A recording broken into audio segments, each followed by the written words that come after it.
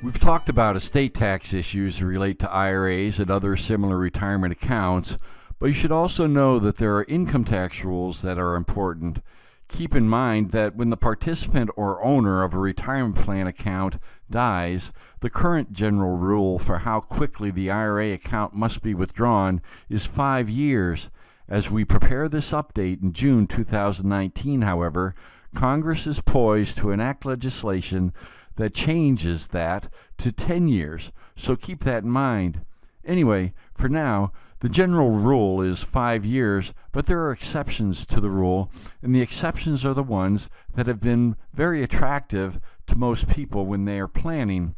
As I discuss the exceptions below, however, keep in mind that the new rules that we are likely to get will take many of the favorable exceptions away, and the maximum period of time in which the beneficiary of the IRA death benefit must withdraw the IRA will likely be 10 years.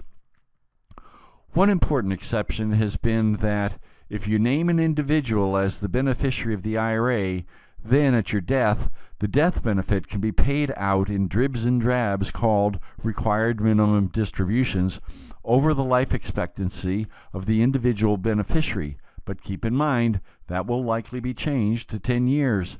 A surviving spouse is a special type of individual beneficiary, however. The new rules that will probably be enacted will retain the special status of the surviving spouse.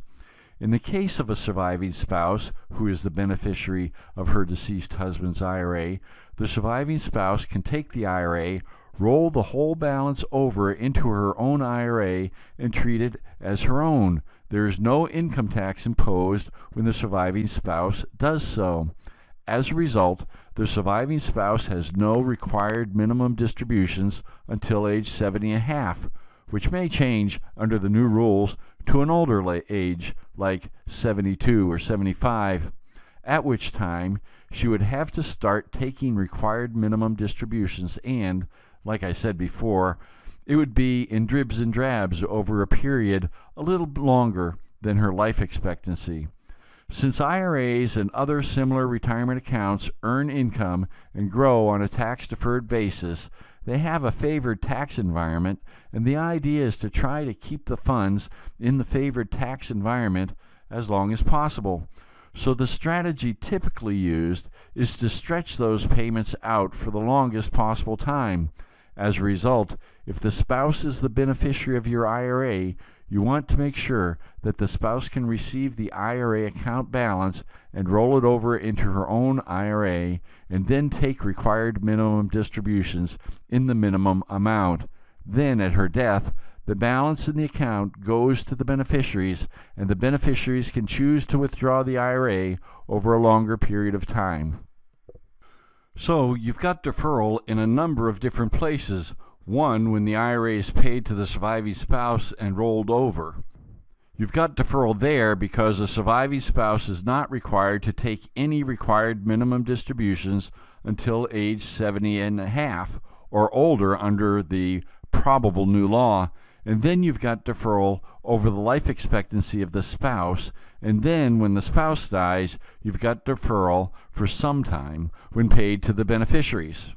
If a non-spouse is the beneficiary of the IRA, then under current June 2019 law, there's deferral for a period of time equal to the life expectancy of the beneficiary. Under proposed law that is likely to be enacted, the maximum deferral to a non-spouse will probably be limited to 10 years, although there probably will be a few exceptions.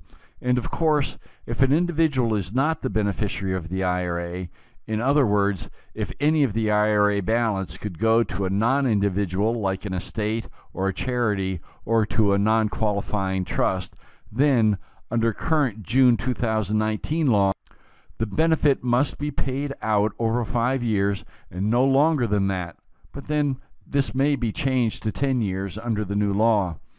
Under current June 2019 law, that's the case if the IRA owner has not reached the required beginning date. That is currently 70.5 before he or she passes away.